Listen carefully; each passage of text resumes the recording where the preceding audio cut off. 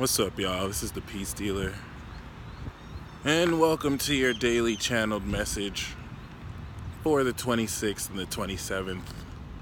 Today's message is super simple, and it calls for a more honest approach to the hard work you've been doing.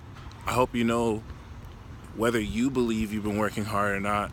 Just being alive, existing, and getting to this point requires some element of work and conscious awareness, and you should be honored for that. With that being said, however, it could be very easy to focus too much on the bigger picture that you miss out on the fact that the little you have been doing goes a super long way. And in that respect, really want to take today and tomorrow to reflect and act on the impact you've made. It's very common altogether to feel like you're not doing enough and to focus on what you could be doing better. No one has full conscious awareness, however, and you would have to have a sun in every single zodiac sign to be that aware.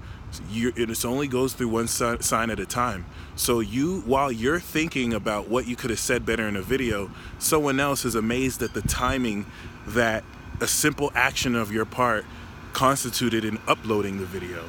And you need to start giving yourselves more props. So spend today really reflecting on the little things you do that aren't really that big a deal to you, but actually impact others very meaningfully and just are impactful generally, okay? And spend tomorrow really, acting off of those things that you haven't been giving yourself credit for. It's common to see, Cancer, Libra, Virgos, who are such perfectionists. You hear them sing amazingly, and you're marveling at how good they are, and then they're like, oh, that sucked.